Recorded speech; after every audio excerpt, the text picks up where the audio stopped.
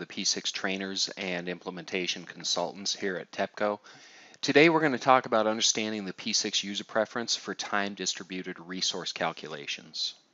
In P6, I've opened one of our training examples, which is a refinery turnaround file. And you'll notice right now I have the histogram set to months, and I want to go up to Edit User Preferences. What this TEPCO tip is on is the Resource Analysis tab here under User Preferences, specifically the interval for time-distributed resource calculations. Right now I have this set to month. The options are month, week, day, and hour. I'm going to go through these one by one just to give you an understanding of what happens in the histograms if you don't have this set properly for your particular project. So we'll start with a month. Now when I look at it by month, everything is fine here, but what I'm going to do is I'm going to zoom in to week. Now you're going to see that all of my resource data lands on the first week or the start of the month, even though we do have time distributed data throughout the entire 2 or 3 months that this turnaround is going on. You'll notice that we have blank spaces here. That's because we have to take our user preferences and now set it to week. So I'm going to go back to the user preferences and change the interval for time distributed resource calculations to week, and I'll close that. And now you'll see that each one of the weeks fills in. Now I can zoom in a little bit more down to the day level, and you'll notice that each one of the bars lands at the first day of the week. So it's all piled up on the first day of each week. It is not spreading the data throughout the entire week. So again, I'm going to go to Edit User Preferences, and I'm going to change this to day now. Now we may get a warning telling us that by changing this it could affect our performance. I've never personally noticed a performance being affected, but something to be aware of if you are running very large project files. You may see some performance issues, but like I said, it's pretty rare. I've never really seen anything, but I have heard other people tell me that they have. So we'll go ahead and click yes, and I'm going to close this. Now it fills it in for each one of the days.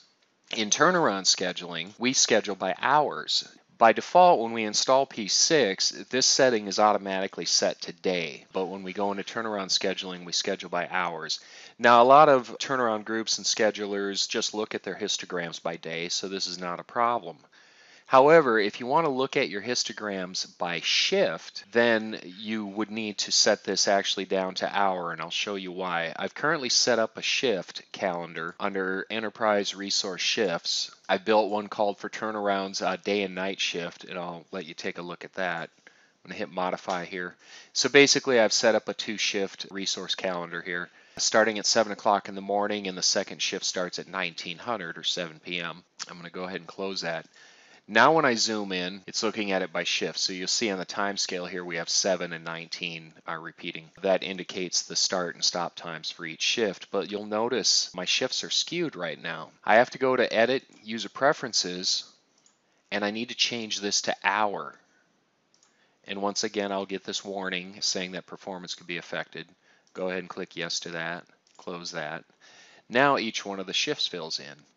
I do like running histogram graphs based on shift when I am doing turnaround scheduling. It just makes things a lot simpler.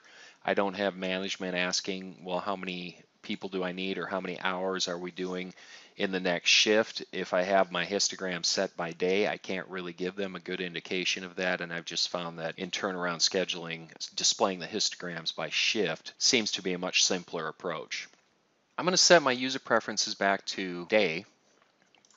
I'm going to zoom back out to day. The histogram is showing correctly, and this is what we want. And like I said, if I zoom in again and I look at it by shift, now I'm missing. And this is because the hours for that particular 24-hour period are technically piling up on the front end of the day or on the first hour of the day.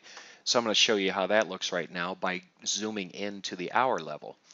And this is really what happens in the background, is you can see all of the hours for that day are piled up basically after midnight.